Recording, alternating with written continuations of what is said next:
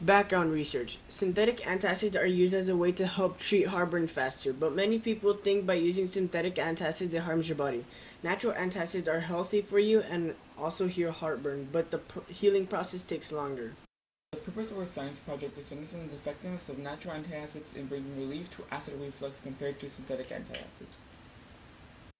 Our question is, what is the healthiest way to treat a heartburn with natural antacids or synthetic antacids?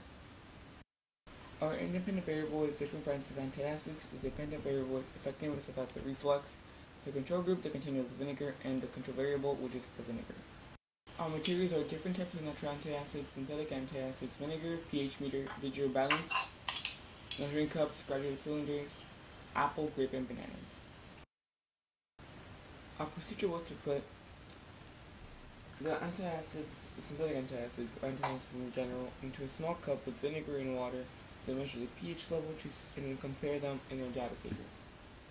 If we add natural antacids to vinegar, then it would neutralize the acid of the vinous acid. Using natural antacids will be a healthier choice, but it will take longer than using synthetic antacids and will be as effective as using it as the synthetic. This is our data.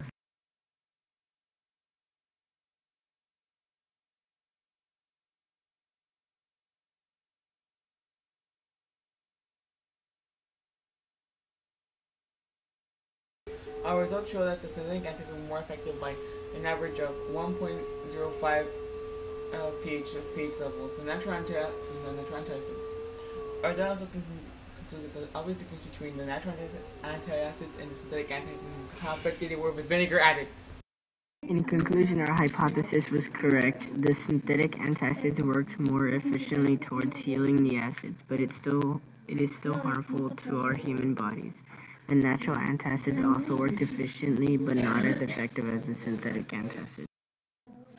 We can apply this more to you by using the healthier medicine, which is by using fruit for heartburn instead of using the unhealthy synthetic antacids.